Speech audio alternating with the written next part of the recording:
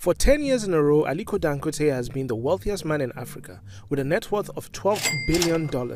Born in a wealthy family, Aliko grew up understanding business by observing his grandfather. He eventually borrowed $3,000 from his uncle in 1977 as he created the Dangote Group and relocated to Lagos. He repaid his uncle within 3 months, as being the middleman of buying and distributing products was creating serious cash flow. The Dangote Group started as a trading company and moved on to be the largest industrial group in Nigeria by producing sugar, cement, and flour. Today, the Dangote Group in addition manufactures salt, seasoning, pasta, beverages, real estate, telecommunications, fertilizer, and steel. His latest endeavor, a refinery, looks to be completed in the first quarter of 2023. If successful, this would not only increase Dangote's pocket, but it will reduce Nigeria's dependence on importing of oil. A simple man, Dangote is said to work 12 hours a day and does not believe in holding money. Aliko Dangote's journey to fortune is not a rags to riches story. It's a story of utilizing luck and hard work.